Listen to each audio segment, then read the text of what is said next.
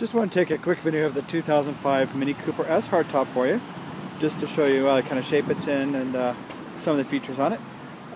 As you can see, it does have the xenon headlamps, aftermarket wheels, and does have window tint, the white roof mirror caps, really nice shape, no dent stings. This owner took really nice care of it. As you can see, it is the Cooper S right there.